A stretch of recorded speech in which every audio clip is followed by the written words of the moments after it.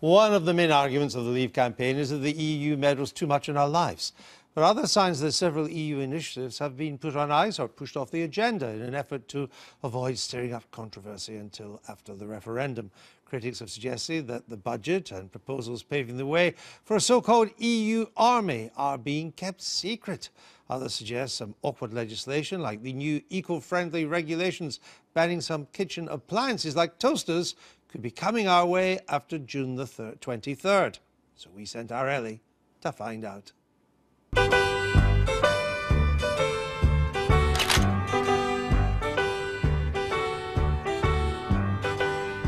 So, you think you know Brussels?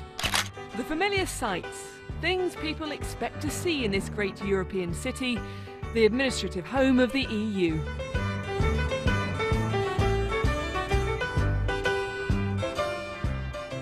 But underneath it all, there's something else. A place only a few people know about. How far down does it go? Le Musée des Égouts, the sewer museum. How many rats are there? About 2 million rats in Brussels. 2 million? Yeah, 2 million. Oh, do you get to see them on a daily basis? Yeah. And so, that's the river. The river. So there are still some surprises lurking here in Brussels, and the EU's critics say it's doing the same thing, that there's some nasty business still in the pipeline. They're keeping everything back until after the 24th, and then there's going to be a deluge, a tsunami. There's going to be all sorts of problems that are going to be visited on us. Regulations have held back, especially on things like toasters and vacuum cleaners. So this is things like the Port Services Directive, which is ruinous for our commercial ports, things like the licensing for art imports, which is a disaster for the London art market, the banning of high-power electrical appliances, and then a little bit further down the line, more bailouts, higher budget contributions, and ultimately the harmonisation of military capacity, what the European Commission describes as the strategic necessity of a European army. It's a long list, so I asked the EU Commission. Is the Commission holding back on certain legislation that would be unpopular with the British? The Commission is not saving up proposals. We are continuing to work on the basis of our political guidelines. Now, as to the question about the EU army, yes, I can also say very clearly that we have no plans to propose an EU army. But there are those in the European Parliament who think Britain's referendum is playing a role in delaying EU business. That's exactly what happened to the EU budget, according to the Vice Chair of the European Parliament's Budget Committee.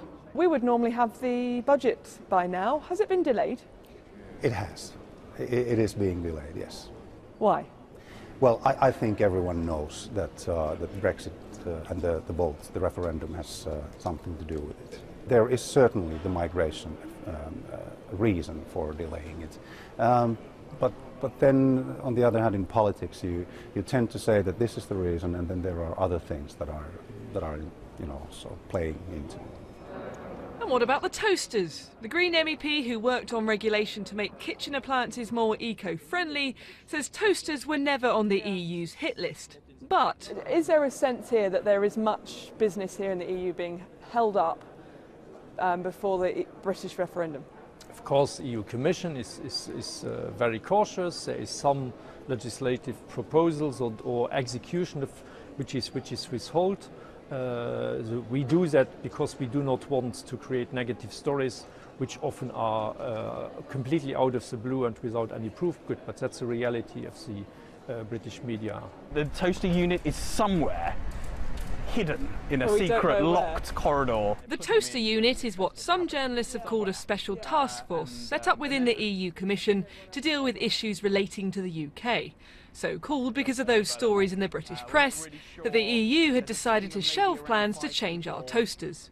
It's led by the father of British Eurocrats, Jonathan Fall. He's been here since the 70s, plays cricket, drinks tea, kind of understands some of what may explode in the UK. But we do know there's a British task force.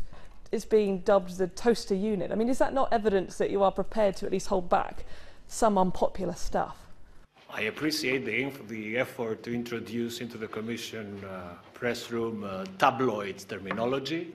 There are issues that to be addressed, parliamentary questions to be answered. There is a whole internal work of coordination between the services, advice to the commissioners. So there is nothing special, extraordinary, or toaster-related aspect in the work of our colleagues.